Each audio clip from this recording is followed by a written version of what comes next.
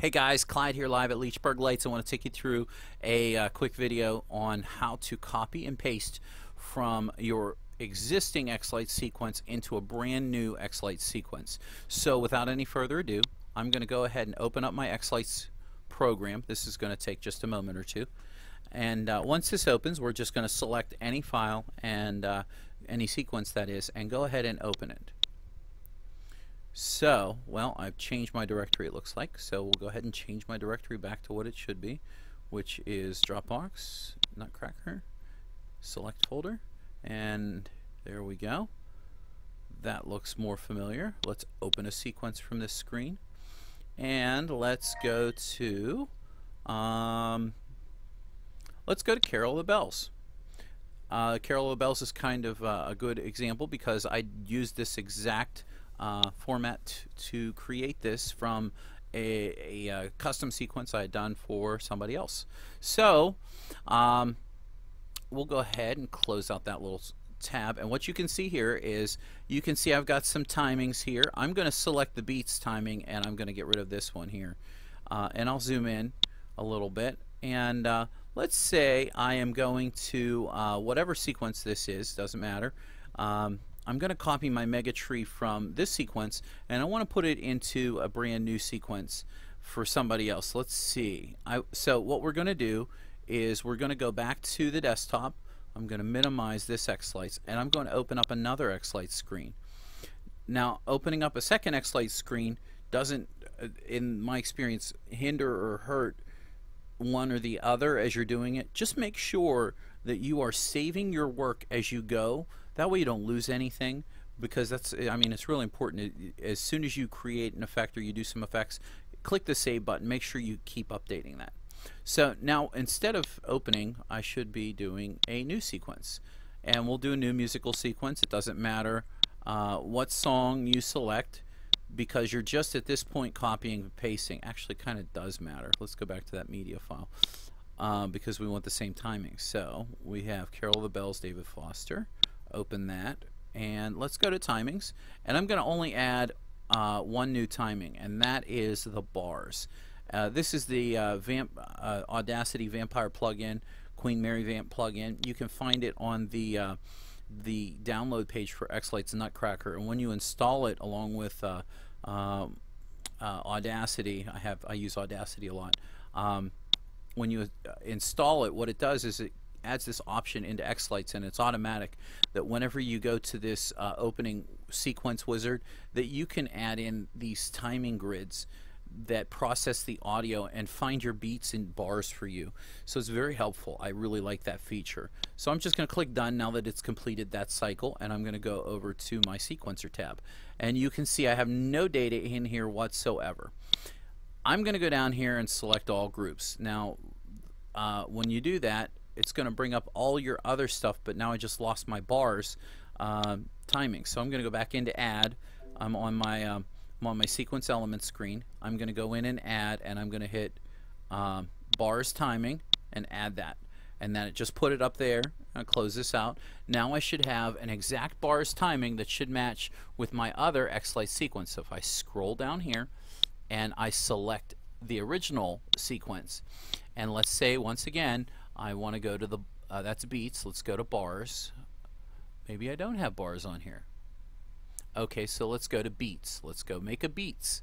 Here's another helpful tip. Let's say you've created a sequence and you want to add a new vampire plug timing. Just go click on this little cog here, go to timings, and let's click on new, and I'm going to come down here and select bar and beat tracker beats. Click OK. There you go. This was a freebie. I should charge you for this, but I'm really not going to, because I think it's important you guys all learn this. Anyway, once this is done processing the audio, you'll see that it's been added. Click done, select beats, deselect anything else. I'm going to zoom in, and I'm going to scroll all the way over to the left. It's important, for me it was always important to start as far left as possible. The first cell or block that you can click in, that's important to be able to grab it. So we're going to look for my mega tree, which is right here, and now I'm going to come down here and switch from this screen back to this one. I'm going to zoom in here, and I'm going to scroll all the way over to the left, and I'm going to select my mega tree right here. Looks like I have 3 layers. I don't know that I used layers in this tree. Nope, doesn't look like I used any layers in this tree. Oh, I did. Look there. So we'll copy those layers as well. Let's zoom out. I'm going to hit the minus key, and we'll scroll left here, zoom out again. And I'm going to click and drag. Oop. How about I zoom in a little bit more? I'm going to click and drag. Oops, that's kind of more than I wanted. Now I'm going to click and drag that. There we go.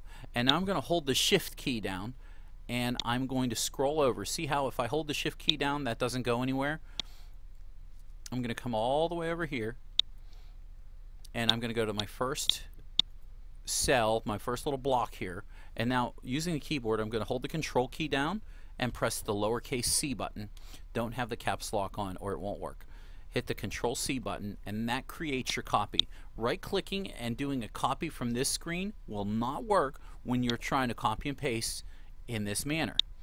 Next we'll go over to the mega tree here, and what I'm going to do is I'm going to insert 2 layers below. And now, since I'm on the first little square, little cell, little timing mark, I'm going to zoom out. I'm in the right place, and all I'm going to do is press my control key and hold it, and then I'm going to press the V, the lowercase v key, V as in Victor.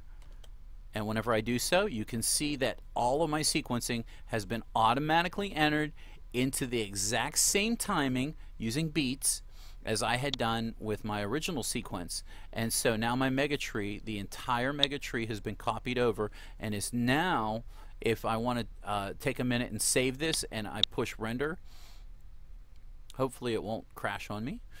There we go. And let's select the mega tree and let's go over there. You can see there's the rendering of the mega tree. And I don't think you can hear the music very well. So if we go over here, you can see there's one of the effects there. There is an effect there, a different effect, and it's rendering the exact same effects that were on the original sequence, which is now stuck on my other screen that I can't pull over. There we go. All right, so there you go, guys. There's a little bit of a snippet of the video. I really wanted to keep it short and sweet, and hope this was helpful. Let me know what you think, guys, and have a good one. Take care, and Happy New Year to you all.